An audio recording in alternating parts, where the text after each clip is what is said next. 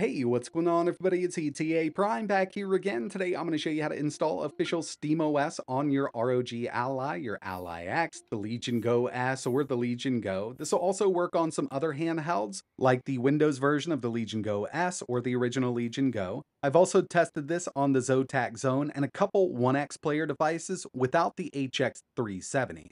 So this is official from Valve. With their recent update, we do have initial support for the ROG Ally and the Legion Go S. Over on their installation page, it does give you a rundown, but the only thing we're really going to need here is a USB drive, and I would recommend using something pretty fast because it's just going to make it a lot quicker to go through this process. But if you want to get this installed on your handheld device, we're going to jump right into it. I'm going to be doing this from another Windows machine, but keep in mind you could also do this with Linux or Mac. Basically, we need to get our USB drive set up so we can install SteamOS on our handheld. Setting up a USB drive to install SteamOS on our device is relatively simple, and I would recommend a faster USB drive. It's just going to make life so much simpler. I'll leave a link in the description. This is the one that I personally use. It does up to 300 megs a second, and I use an adapter with it, but they sell one that's USB Type-C. And I'll tell you, if you're using an older USB 2.0 drive, it can take a while to flash and even boot up on your system, anywhere from 5 to 10 minutes just to boot up. So keep that in mind. First thing we need to do is get the SteamOS recovery image, and it's over on Valve's website. I'll leave a link in the description. SteamOS recovery and installation. This used to be known as the Steam Deck recovery and installation. If we scroll all the way down to the bottom, you can see we've got a brand new section. Legion Go S, ROG Ally.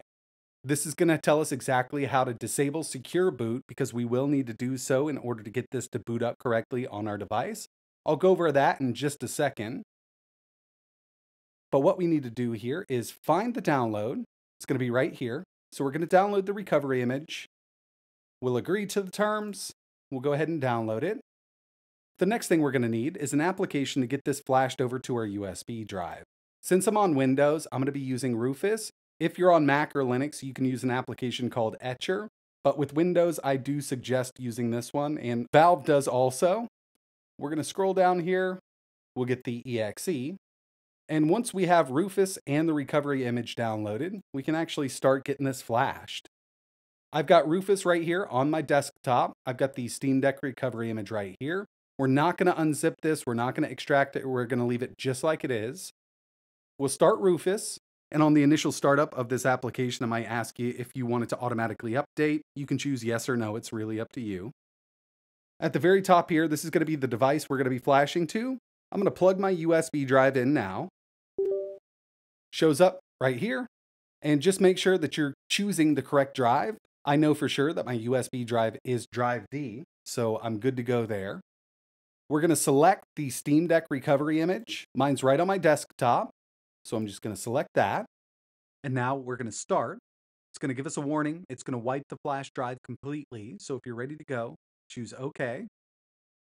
And you'll get a status bar down here. Give it some time to finish up. Again, a faster flash drive is just going to work so much better.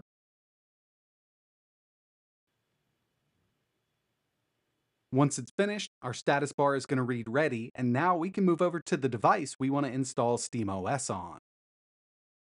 We're going to install SteamOS on the original ROG Ally, and getting into the BIOS is different from the Legion Go or the Legion Go S, but the first thing we need to do is plug in our USB drive with the Ally in order to get to the BIOS to disable secure boot without a keyboard.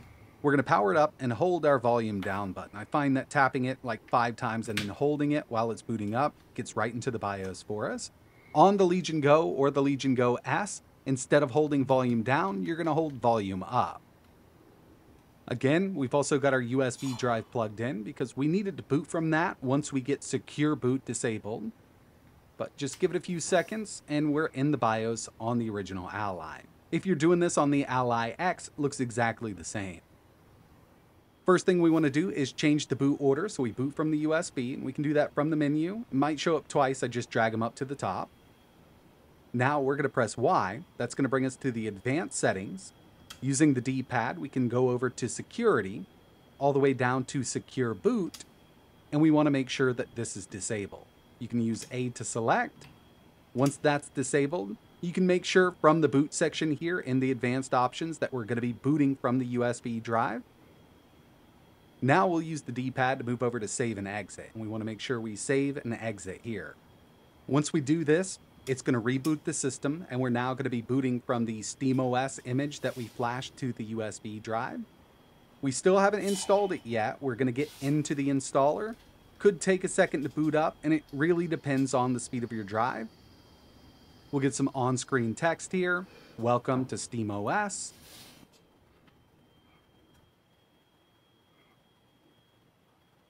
And now we need to pause for a second because once we install SteamOS, it's going to wipe our M.2 drive. So Windows will be totally deleted from the system.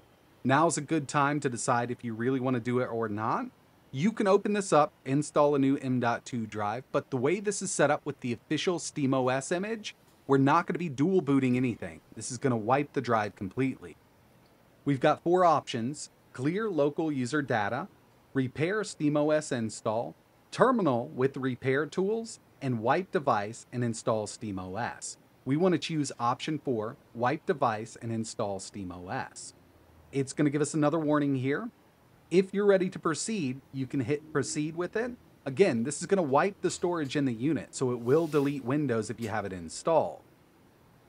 Through terminal, or what they call console here with Arch Linux, it's going to give us a little bit of a rundown. It's just going to wipe that M.2 drive. It's going to install SteamOS for us, give it some time to finish up. Once it does, we'll get an option to go ahead and reboot the system.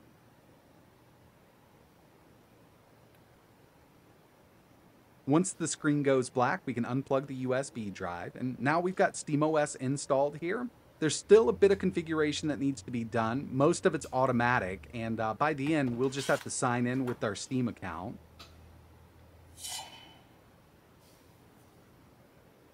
We've got the SteamOS logo. Now we need to configure our locale option, so we'll choose the language and we'll choose our time zone here.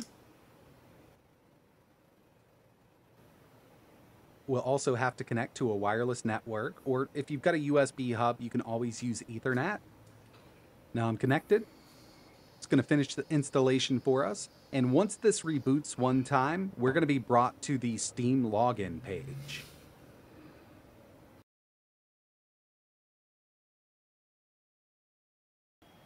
Now you need to log in. One thing I did notice is when installing this for the first time, you will have to click on that Wi-Fi logo up in the top of the screen, and it'll automatically reconnect to the network that we set up. For some reason, it just kind of disables for a second. But once you do that, you can log in with your Steam account.